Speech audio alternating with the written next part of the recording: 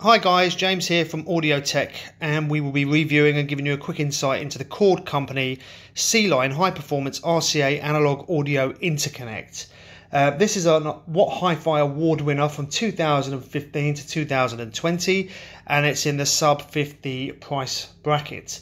Now this cable uses the array conductor geometry, which has multi-strand oxygen-free copper signal and return conductors. Also has high density overwrap foil shielding, which in turn reduces signal loss caused by high frequency interference. We also have gold plated connection on the RCAs, which obviously again will improve audio frequencies and data sent through this cable. I'm running this cable on my system over here, which is a Cambridge audio system CXA range.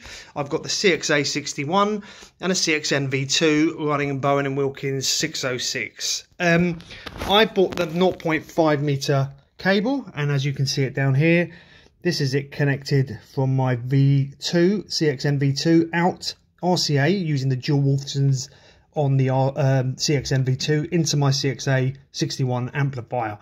Just be aware that when you get this, you'll see on the actual cable itself a little blue arrow.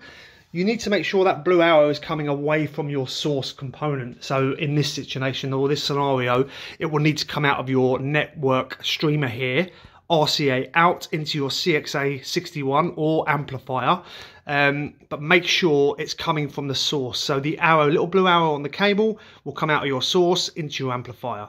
I've been running this for 48 hours. I used to run a wire weld lunar cable. I do notice a slight difference and improvement in soundstage and sound imaging. It just seems cleaner, and it's definitely an upgrade and worth a purchase at the price bracket it's at. I purchased it, I think I got the 0.5 meter for about £38. So have a little look online and see what you can do, but it's definitely worth an upgrade and something to look at.